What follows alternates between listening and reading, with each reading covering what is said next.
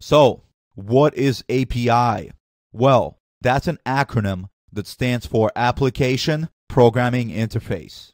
And what that means is most people are used to testing the GUI, graphical user interface. And how that worked was, you guys had some test cases. You would open up some application where you see some stuff. You would go in, do some stuff to that graphical user interface. You would get some results. And based on that, you would have your test cases and your testing scenarios.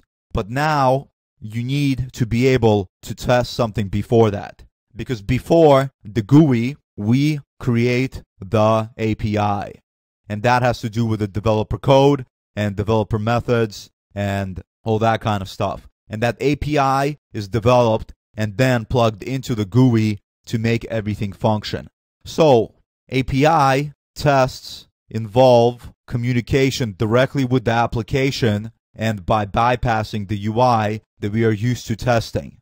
So what does that mean? It means that we have a client, so that may be, whoever the user is, that communicates with the web, the internet, okay? They send a SOAP request to the web, and then the web sends that SOAP request to the server.